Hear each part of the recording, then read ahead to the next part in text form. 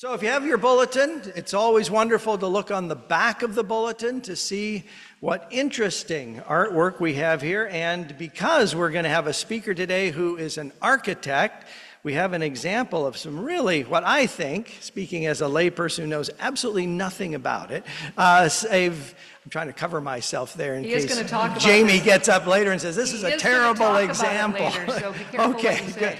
Whew. Well, so yeah, to show you that I know nothing about architecture, but it seems to me a very fascinating piece of work, bringing together the modern and the older together in that way, so you can appreciate that.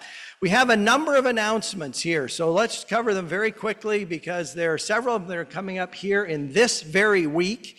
So in fact, this very day, after chapel, we're going to have the Seraphim Arts Guild meeting, and that's going to take place in the art gallery over on the other side of Cullen. Welcome everyone there. You don't have to be interested in becoming an artist, but just have an interest in art, or in this case, architecture, because Jamie Cameron, who will be introduced later to you, who's speaking to us today, will be there, and I'm looking forward to it. I'm definitely going to be there.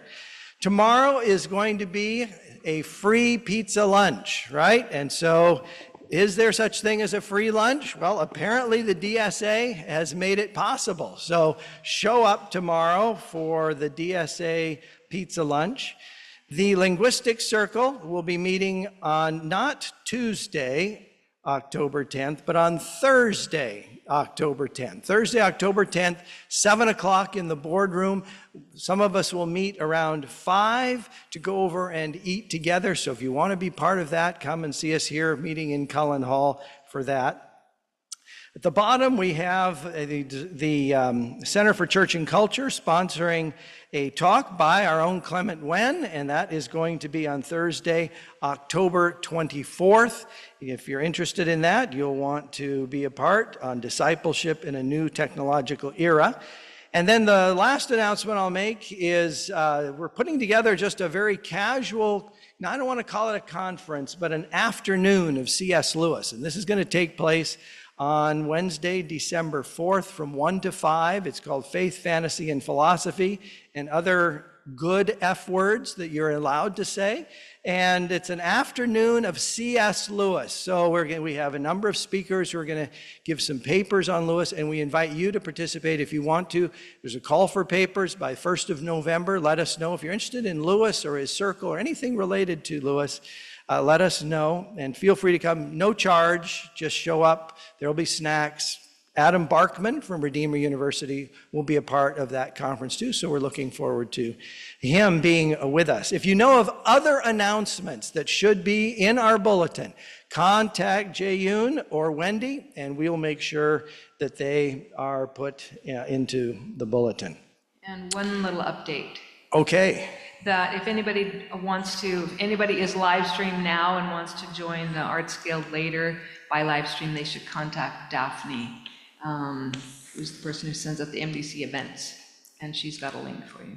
Okay, very good. So it's possible to join us for that. And as I mentioned earlier, Jamie Cameron, who is an architect, and will be able to set me straight on all the comments that I've made. We'll be speaking a little bit later, but he'll be formally introduced to us by our own James Tugan a little bit later. So let's pray together as we come into God's presence. Father, we're thankful for the opportunity we have to be here together. We're looking forward on this bright, though a little rainy afternoon, to a wonderful time in your presence. I pray, Lord, that you would be with our speaker, but also with all of those who guide us and lead us in our worship of you, when we look forward to hearing from you. We pray this all in Jesus' name. Amen. A long time ago, I was an architecture student, and when I started my after high school education, and the biggest thing I learned from my brief time there was that architecture just might be the ultimate art form. Architects, it's such an eclectic discipline. It involves so many things going on at the same time in design. Many ranges of aesthetics and design. It also includes sociology and philosophy and politics. Every architect knows there's tons of politics in design. It's just a comprehensive skill set that very few people can manage. An artist like me, I create illusions of three-dimensional depth. Architects are doing the real thing. They are inventing space and taking us through it. They are thinking three-dimensionally. I often tell my high school students who want to be architects that they have to learn how to think and draw volumetrically. They have to imagine three-dimensional space and be able to create it, instead of just flat pattern or cartoon. It's a different way of thinking. And one of the things, this has certain really interesting results. Architects connect us with the land. They situate us and plant us in real landscapes. They give us views of those landscapes, and they give us a sense of where we belong. Buildings can do that. And the history of architecture proves this in all different ages. The other thing that they do is that they help us understand interiors and living spaces. When I was in school, all they talked about was not just external context, but also how a room like this and the offices we work in, the factories we work in, the houses that we inhabit, how they affect us. Is that fair? Yeah. They were always talking about the intimate nature of living in a building. And anyone who's been to Chartres in France, or Sagrada Familia in Barcelona, or the Martin House over here in Buffalo by Frank Lloyd Wright, which is a great trip, by the way, or the new facade, well, it's not new anymore, but the facade of the AGO in Toronto. You're made immediately aware that the architects are thinking about every conceivable surface in that structure. It is incredibly detailed and intimate. Now, the other thing that architects can do is that they can get us to think about more than that. They can get us to think theologically. Not everyone would say that they can do that, but they can get us to think about what we value and what we imagine that we can't see. And that's what you're going to be hearing about partly today, I think. Now, I think our guest, Jamie Cameron, who I consider a colleague, is uniquely qualified to talk about this because this man loves the Lord, knows his Bible, he loves the Lord, and he's a really good designer. So I turn it over to you. Whoops.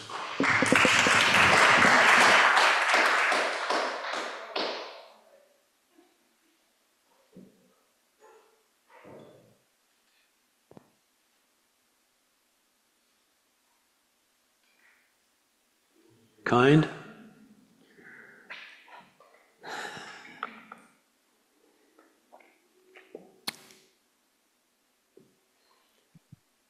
This is kind of new to me, so I think I'd like to pray. You good with that? Yeah.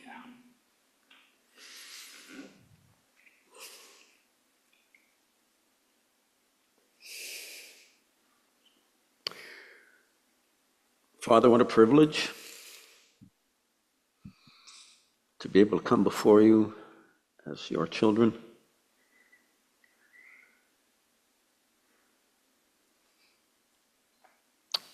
Thank you for who you are and this perfect creation that you have caused to be perfectly fallen. And we get to live in that and to glorify you in that and ask that what is said today would be to the praise of your glory in Jesus' name. Amen. So I'm afraid I'm going to have to read some of this because I'm not good at this. But bear with me. So I'd like to start with a scripture and then a definition. I just did cataract surgery last week, so mind the readers while I get used to all this stuff. So I don't know how I'm going to do what you do. So a scripture, a definition, and some premises that are the foundation, so to speak, of the way I build a view towards what what makes good architecture and how to make good architecture, if that's possible. I try, and I say try because, James made a good point. He owns the canvas and the paint and the paintbrushes. I don't own anything. And so architecture is often a concoction of influence, sometimes to the good and sometimes not so much. And we'll look at that a little later. The scripture that I want to look at is, this way. Sorry, I'll get it yet. No, you're going the wrong way, Mr. Cameron. Is this the right way? No, it's not. This would be the right. No, that's the wrong way. No? So if I go this way? Okay, that's backwards. Yeah, okay. And now this is forwards. I thought it was. Okay. Yes, we're getting there.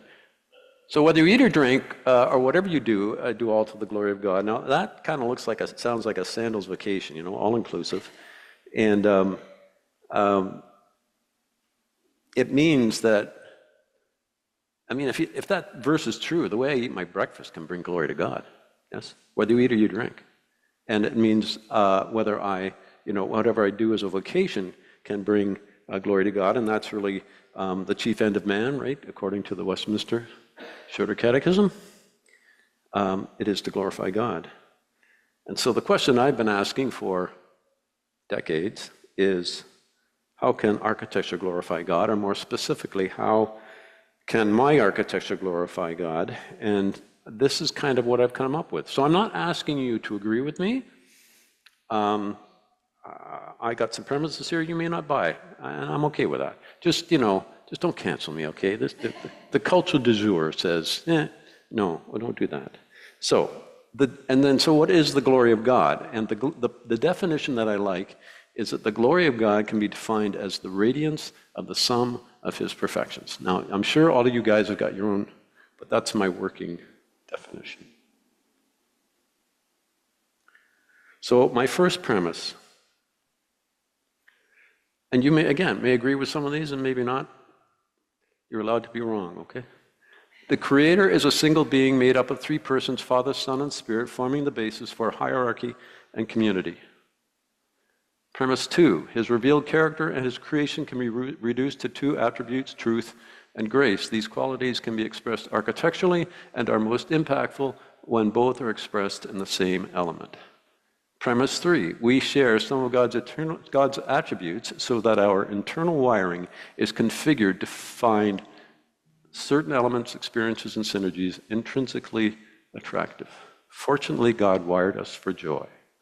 Premise 4, his signature permeates all of nature expressed in the gold ratio and groupings of 3. I would suggest there are other signatures, but not applicable to architecture. Premise 5, he created heaven and earth out of pure joy, forming the basis for playfulness in architecture.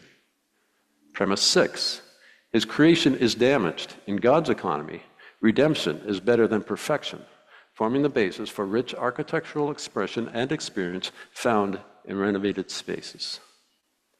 And premise 7, common grace. God bestows universal and undeserved goodness on all of humanity. And a couple of verses that can speak to that. Matthew 5, for he makes his sun rise on the evil and on the good, and sends rain on the just and on the unjust. Psalm 145, the Lord is good to all, and his mercy is over all that he has made.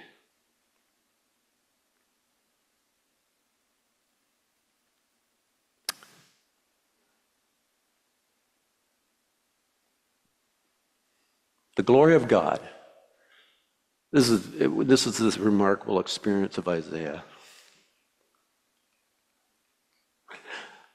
Above him stood the seraphim, and one called to another and said, Holy, holy, holy is the Lord of hosts. The whole earth is full of his glory. We read this earlier in Psalm 19, the glory of God, the heavens declare the glory of God, and the skies above proclaim his handiwork. So these verses tell us about I got one more.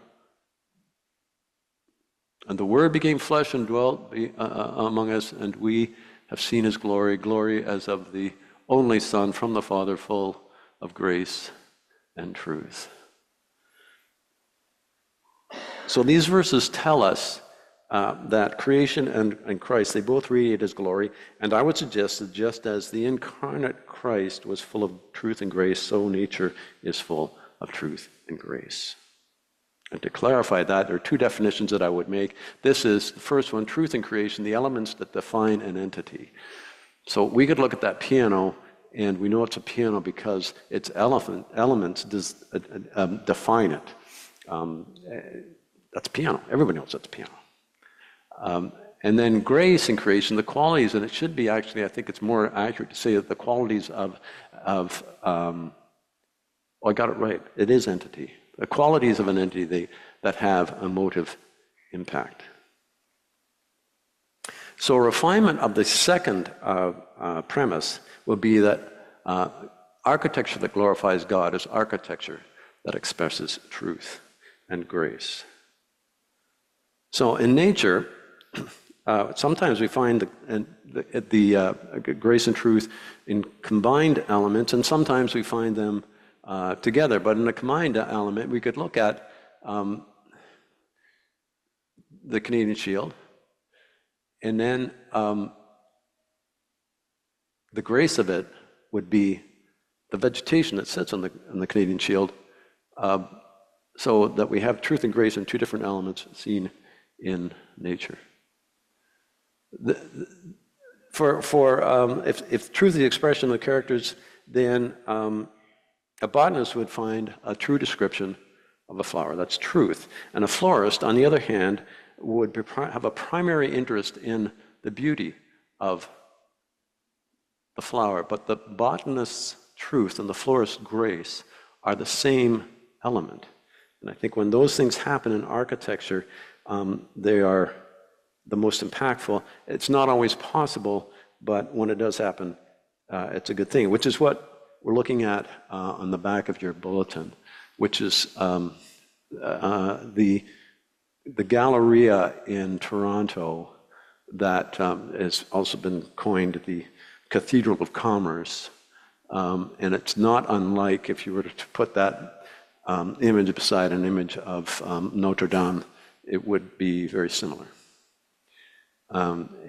So this is Santiago Calatrava. He's a Spanish architect. He is quoted as saying, "I am not just an architect, I am also an engineer. There is no separation between the artistic and technical aspects of my work." I would say that's truth and grace. He also said that the natural world is the greatest source of inspiration. And the inspiration that he had for this apparently were the tree-lined country lanes in rural Ontario. That's the story anyway. So this is one of his works. This is not. This is a train station. The entity, we know what that is. The truth of this entity is that it is a train station. It has tracks. It has a platform. Has a roof to protect from the sun and rain. It's got some seating, got a kiosk. That's what a train station is. But it is a graceless train station. That could be any train station in most nations, right? I mean, we've all been in train stations that are butt ugly, right? We know that.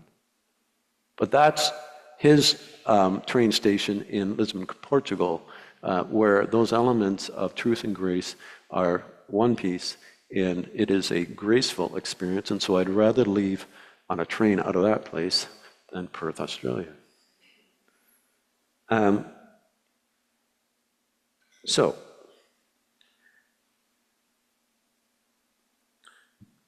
truth and grace are complementary, but they can get out of balance. You know the axiom, I'm sure you've heard it, truth without grace is brutality, grace without truth is hypocrisy, and that would be true of interaction with people, but it could also be true of architecture. And in the truth corner, weighing in on the heavy side, is brutality. And this is actually called brutalism. It was a style of architecture that went from the 50s to 70s, and its typical characteristics include a blocky, heavy appearance, simple graphic lines, lack of ornamentation, utilitarian feel, monochromatic palette, use of raw exposed concrete, rough and finished surfaces, small windows. If you've ever been to the University of Toronto, to John Robarts Library, it is another example of that, also known as Fort Book, for good reason. It doesn't look much different from that. Yes.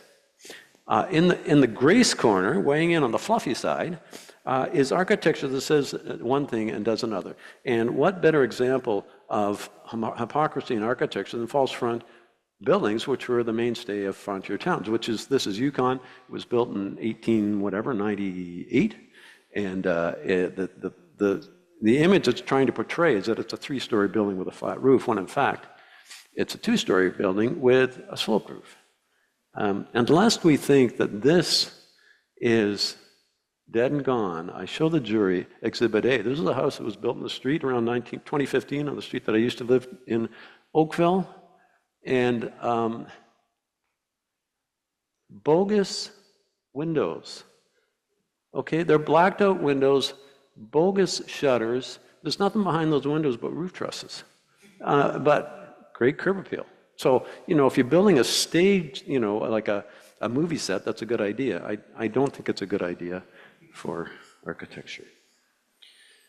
And of course, the polar opposite of brutalism is Rococo, where every statement of truth is smothered with grace. And not so there's a need for balance in appropriate proportion of grace and truth, and Jesus obviously was the perfect proportion, right? So before we get into, we're going to look at some of my work next, but before we do this, it's a little class participation. Okay, so what I want you to do are the 3 similar facades, and I would like you to take a look at those, and I want you to make a decision on the next. I'm going to put my Jeopardy theme song on here. The next 30 seconds to a minute. Which one do you find the most attractive? And I just want you to, don't tell anybody, right? And we'll take up the answers at the end of class.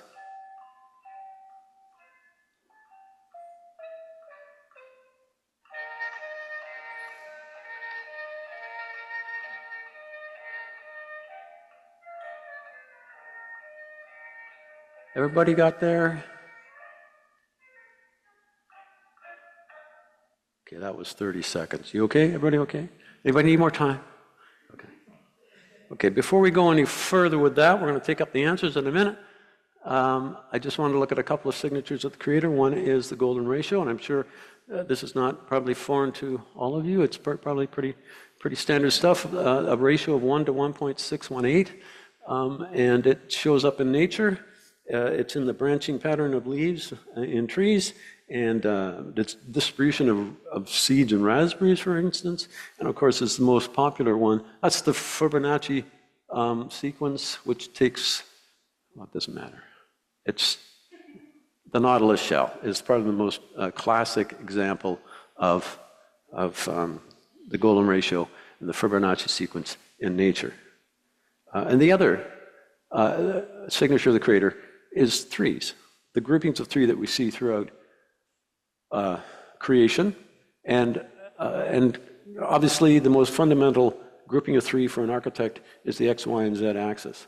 So depth, width, and height, and that's what we work with. The other, so space and time are constructs of God that will at one point disappear. The other construct, time, also is in 3 pieces of past, present, and future. But we can see that animal, mineral, vegetable, liquid, solid, gas.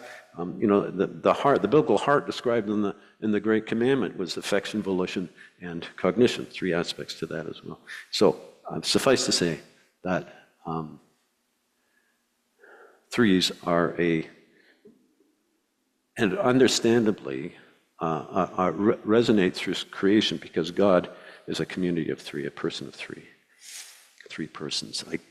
That's a theological thing you guys can duke out, but so back to the 3 facades. So by a show of hands, who chose A? Okay. How many chose B? And how many chose C? Okay. All the A and B folks stay after class. Okay. We got some work to do. And maybe it wasn't too diverse enough, but C, and this is saying, I don't know how many people here write exams, but here's the gig for multiple choice. That has got me through some significant exams, including the lead exam. C are the longest answer. That's just a little, if you're taking an exam or writing it, C is the longest answer. So you can see where the golden section, the golden ratio shows up in the elements, the door, the bay window, that area that's described, implied by the eaves and the steps, the vent above, and all of the windows are the golden ratio. And so it's somewhat infested with the golden ratio. Whereas the others are not. So that was just an example, sort of interesting that we kind of, the majority said yes, which is kind of cool because that's something that is intrinsic. It just looks right. Now, as an architect or a designer, you're going to pick that up more frequently because you're working with it all the time. But we just saw that the majority of you don't do that for a living, but you still got the intrinsic ratio that resonates through creation. So this is my stuff. This is Oakville Christian School, and I show you the site plan. Do I have a pointer on this? No. Doesn't matter. You can see where the access is, the entrance, and I show that because this was actually the site plan for site plan approval, but it has, they don't have buses, and they got about 300 kids. So it's a logistic working to get people in and out of there. And so they have 4 lanes, and it's a very interesting thing to watch, but in front of it, the kids have to line up outside. And so the mandate that I was given was they wanted a new gym, because you can see that's the gym, the big space here, and the grayed out area, and the biggest space in that grayed out area, and on the left, that was the old gym. And so very small, like not even a third of the size. So it was difficult for them to kind of do their thing, preparing for sports and that kind of thing. So the mandate was 3 things: a gym with its supporting spaces, a stage, and they wanted a place to gather, a gathering place. And so the spaces are, and of course, as Kahn would say, Louis Kahn was a famous architect. He's talked about served and serving spaces. So the served spaces would be the gym. Obviously, they wanted the stage on the gym, which is to the right. Below it is stage left, and also field house storage. Above it is stage left, and refuse recycling. And above that, in the corner, is a food prep area, and then the socializing area at the top, which looks out onto the road, but also looks into glass panels into to watch whatever's going on in the gymnasium. And then on the other side, change rooms in the lower left, a gym office in the middle, and washrooms along the side with a vestibule.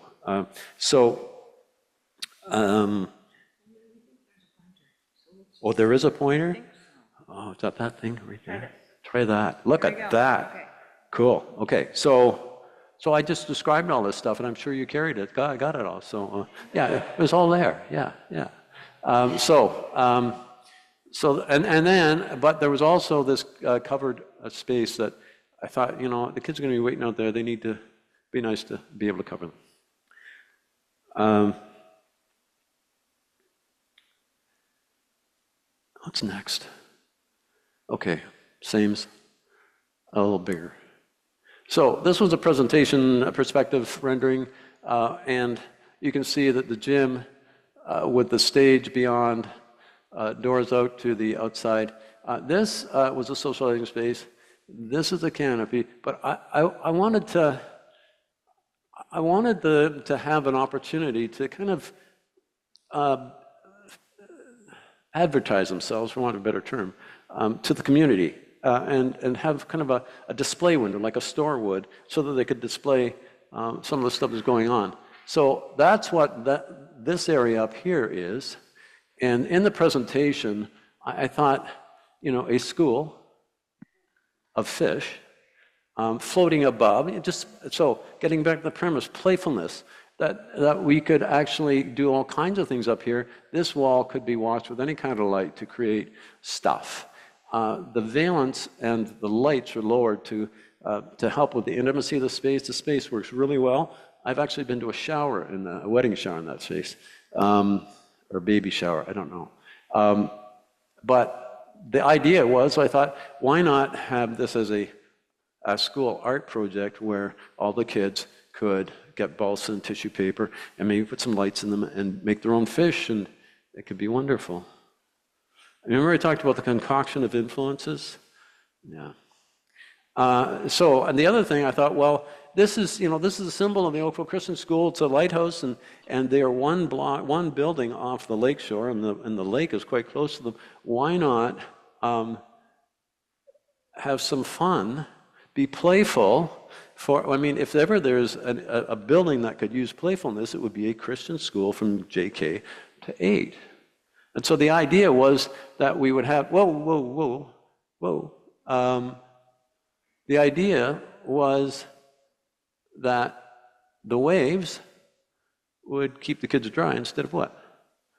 And the columns could be buoys, and they could be didactic. They could learn that this is port and this is starboard. And a lighthouse kind of a thing to match their logo. And then to tie it in, the rest of the building, we could take that idea and put it to the other entrances, particularly this entrance, because that's where the kids are, the JKs. And that didn't get any traction, so surprisingly. So I thought, why don't I encourage that? So this was, I apologize for the quality of the image, but the idea was, and I used this in one of my email Christmas cards, to take that space and imagine what you could do at Christmas with snowflakes and a Merry Christmas. And again, this could be an art class project to do this. Yeah.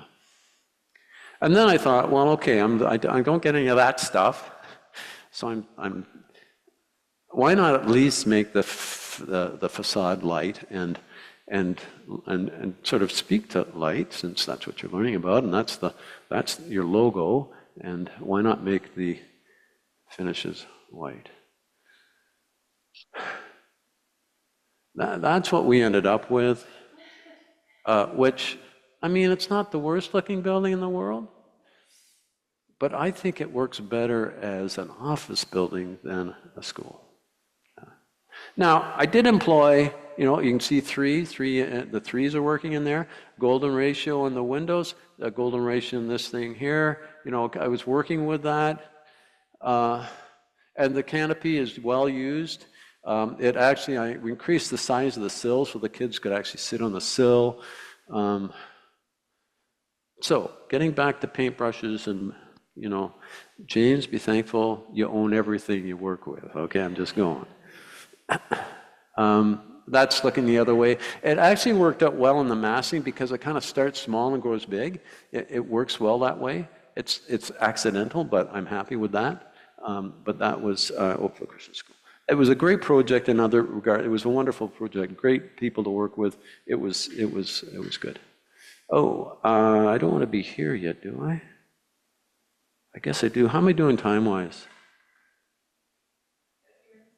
How many more minutes do I have? A few. Yeah, okay, well then this will work. Okay, so this is a house in the High Park area. A friend of my sister's, and there's few things more dangerous than a felt pen and a napkin in the hands of an architect. And so she came over to my place one night with my sister, and she's saying, I have this architect I'm working with, and he wants to I have this house, and I don't like it, and I want to make it look better, and I have an architect says I want to put a porch on the front. He thinks that's kind of fitting because because these are her neighbors. All those houses are other houses on her street. They're quite lovely.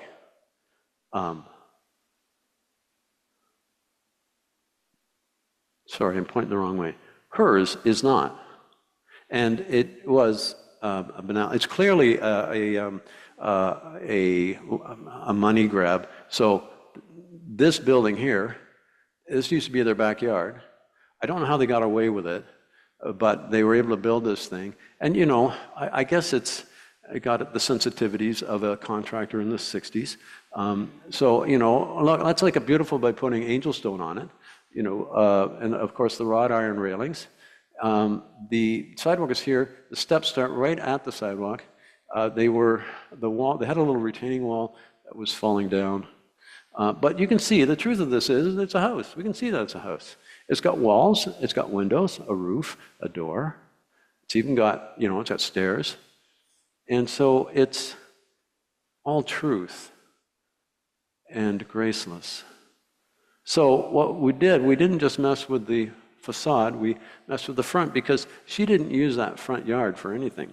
I mean, really, there wasn't much she could use it for unless she played, I don't know, croquet or something. And so you can, well, they can't see because it's, but the lot line is literally right along her back deck and about a foot off her back window of the dining room. And I can take this off and see what you guys are seeing. So, so there's no backyard. Yeah, you can kind of see it along there.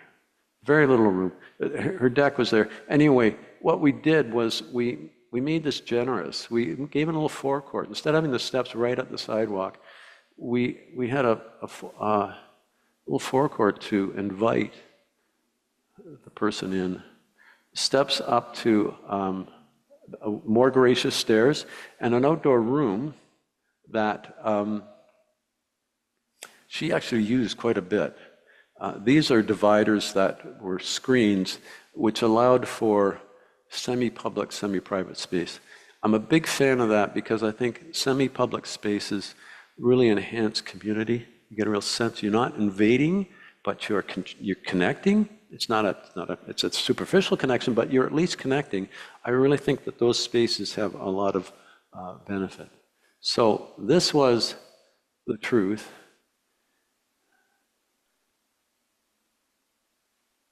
And that's what we ended up with, which is far more gracious. And you can see that we put a slit window down the stairwell, took out the old but ugly door and put in a glass door with side lights. Lots, you wanted more light into the place, and so those both did that. The canopy that was brutal, it was replaced with exposed joists and glass again. The screens have vegetation growing on them. So it really was, for me, it was a good balance of truth and grace. It was interesting, I met a woman who was, did websites for architects, and when I told her I'd done this place, she said, hey, that was the ugliest house on the street, now it's the nicest. I thought, well, that's a very kind thing to say. It was but ugly, and it was, it's one thing to have a but ugly house and a row of but ugly houses, but when you're like the ugly duckling. Anyway, so I'm going to leave it there. So whatever you do, whether you eat or drink, do all to the glory of God.